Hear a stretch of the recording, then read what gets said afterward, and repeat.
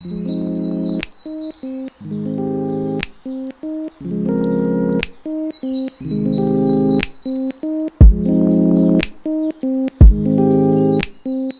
everyone, my name is Aaron. This channel is Dad.0. So I originally bought the brand new iPad Pro 12.9 inch of 2021 when it first came out, and I've been using it as my main computer ever since. So I put my MacBook in my bag and I've been solely using the iPad Pro to do all my computing needs. And at this point, I feel like I can give you my full review and recommendations, so let's get into it.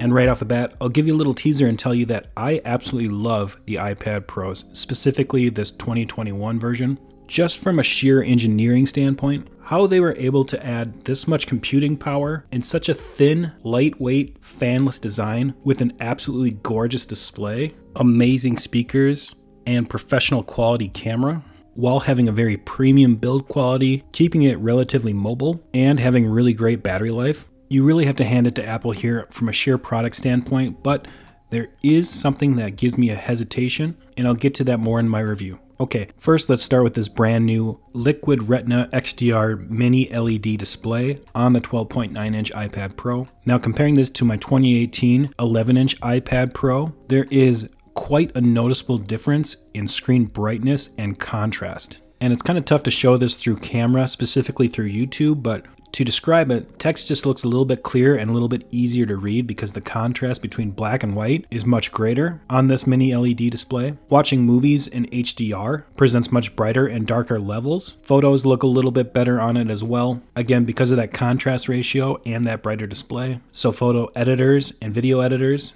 content creators will love this. It isn't quite to OLED level, but it's extremely close, and it's a very, very nice display and a noticeable upgrade from previous generations. And with that brighter display, it makes taking this outside and bringing it on the go that much more enjoyable. And of course, it still has the True Tone, the P3 wide color gamut, and the ProMotion display. Some people were disappointed that this wasn't an OLED display, but personally, after using this for a couple weeks now, I think I would rather have a mini LED for this display because you still have fantastic contrast levels, but you also get the added brightness of mini LED over AMOLED or OLED displays. And one thing a lot of people make a mistake about is thinking that this 12.9 inch display is smaller than the 13.3 inch on the MacBooks, because in reality you have to factor in the aspect ratio. The aspect ratio on the 12.9 inch iPad Pro is 4:3, giving it much more vertical space on the screen. And while it doesn't have quite as much horizontal space as the MacBooks, in terms of total screen surface area, the 12.9 inch iPad Pro actually has a bigger display than the 13.3 inch MacBook Pros and MacBook Airs. When it comes to the chassis, you'll see a lot of similarities, but also just a few slight differences over the previous generation. The power sleep button and volume rocker are in the exact same spot. You still have the quad speaker grills on the top and bottom. You still have your USB-C port on the bottom as well. However, this USB-C port now supports Thunderbolt 3, and this 2021 iPad Pro is just a little bit thicker and heavier than the previous gen. It comes in at 1.5 pounds on the 12.9 inch, which is up from 1.41 pounds. It also comes in at 6.4 millimeters thick on the 12.9 inch, and that's up from 5.9 millimeters on the last gen. Differences that you probably won't notice because they're so small, but I figured I'd mention them anyway. For cameras, both the front and back camera look physically the same as the previous gen. However, they are upgraded. On the back camera, you now have Smart HDR3 and extended dynamic range for video. And on the front, you now have a 12 megapixel true depth camera with an ultra wide camera, and that is greatly improved over the 7 megapixel true depth camera on the previous gen. This allows for better video calls and using the center stage feature that uses machine learning to keep you in the center of the frame if you're moving around a lot. And both cameras are fantastic, in my opinion. I don't take a lot of pictures or videos with my iPad personally, but it does take some of the best pictures and video on a tablet out there. And the new front-facing cameras, again, provide a very clear picture for video calling. I have used the center stage feature a few times, and while it does lag a little bit, it does a really good job for the most part. A couple things I'm still not thrilled about when it comes to the camera setup is, first, the camera is still located on the side of the iPad when it's in landscape mode, which for a pro device, you typically do have this in landscape mode, which gives it kind of a weird angle and it's easy to accidentally cover it up. And two, and it's more of a complaint with iPad OS, is that if you don't have the video conferencing app that you're using in the forefront, then the video oftentimes cuts out. So multitasking while you're doing a Zoom call or any type of video chat doesn't work all that well. When it comes to the speakers, listen, the speakers are still amazing. Just like pretty much all the previous generations of the iPad Pro, they have some of the best speakers that you're going to find on a tablet and many laptops out there as well. They get nice and loud, they have good balance, a decent amount of bass, especially for such a small device, and overall it's just really nice to listen to music on this device or watch a TV show or a movie.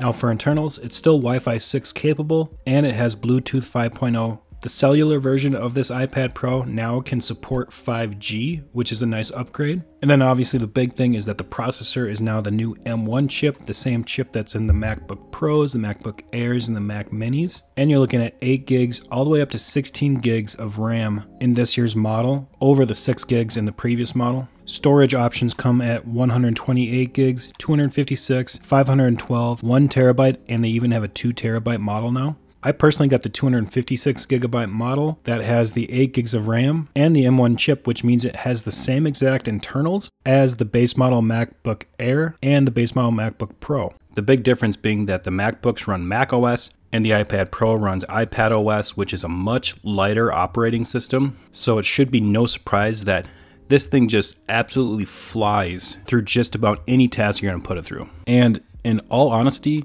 the M1 chip and 8 gigs of RAM for iPadOS is kind of like bringing a sledgehammer to crack a walnut. It just seems like a bit of an overkill, but not in a bad way, because this iPad, again, it will do anything you want it to do, and it will do it very well. Day-to-day tasks, multitasking, having a bunch of apps and tabs open at once. I've never seen any stutter, any freezing, or any lag. It is a pleasure to draw on with that increased contrast ratio and the ProMotion display. You can play all the games on the App Store at the highest setting, no problem. You can even photo edit and video edit on this with hundreds of layers and really big files. Again, I haven't noticed it slowed down at all. So all this sounds fantastic, and it really is, but it also brings up my hesitation because, like I said, the internals of this iPad Pro leave you wondering what more could this do if it had a less restrictive operating system. Because iPadOS at its heart is a mobile operating system that they've continually optimized and brought in more computer-like features to it, and I have been impressed with that, but in typical Apple fashion, it's been pretty slow to adapt, and I'm still running into a few issues that create some workarounds or that keeps me from fully replacing my laptop. And I want to remind everyone that this is my personal opinion of this and my workflow, and I'm not saying this is going to be an issue for everyone. First, I think that the multitasking still needs a lot of work. You're really limited to just 2 apps side by side and then a scroll over app, which kind of blocks one of the side by side apps. Now you can do things like picture in picture as well, or a quick note, but if you're used to having a lot of things open on your desktop screen, this is really tough to get used to. And to kind of go off of that, when I use an external monitor, all I can really do is mirror the iPad screen to the external monitor. So while it's great to have Thunderbolt 3 for data transfer speeds, I'm still not really able to take full advantage of my external display. But one of my biggest gripes is that we still don't have macOS apps, professional apps, available for the iPad Pro. And it just doesn't make a whole lot of sense to me, because if you buy one of the newer M1 MacBook Air, MacBook Pros, or Mac Minis, you can get all the iPhone or iPad apps natively on those devices. So with the mouse and keyboard support on the iPads now, you would think you'd be able to bring over macOS apps to the iPad Pros. Now obviously there'd have to be some ongoing optimizations for a touchscreen, but at least if you had the keyboard and the mouse, you could still use them. But as of this review, we still aren't able to do that. So that's my hesitation right there. But if those things don't bother you, I see no reason why this can't replace your laptop. I mean, this iPad Pro can just be so many things for you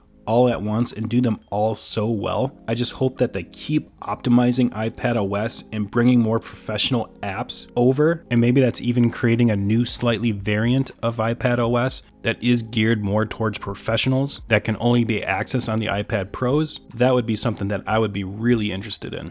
Last thing I'll touch on is battery life. I was a little bit worried that the mini LED display might take away some of the battery life, but not in my experience. Battery life has still been fantastic, as with all the iPads that I've ever tested. I've been able to easily get through the workday using this for 8 hours at a time, and because the screen is so bright, I only have to keep it at about 50% brightness to see everything clearly. So most days I'm able to get 9, 10, sometimes 11 plus hours, depending upon what I'm doing and what I have the screen brightness at.